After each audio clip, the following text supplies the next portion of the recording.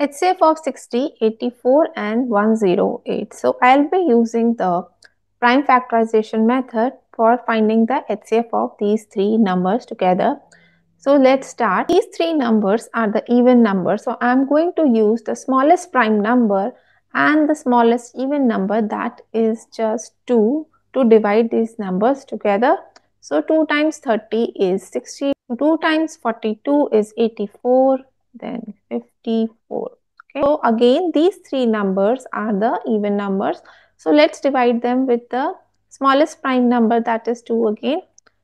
So 2 times 15 is 30, 2 times 21 is 42 and 2 times 27 is 54.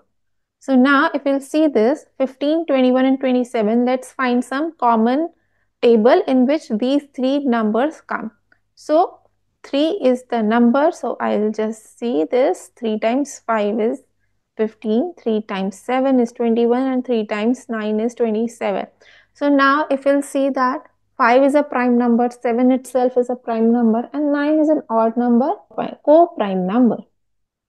So now I can just observe that these three numbers cannot be divided with a common number except 1. So I'm just going to stop here and multiplying these three numbers with each other, I will get my HCF as 12.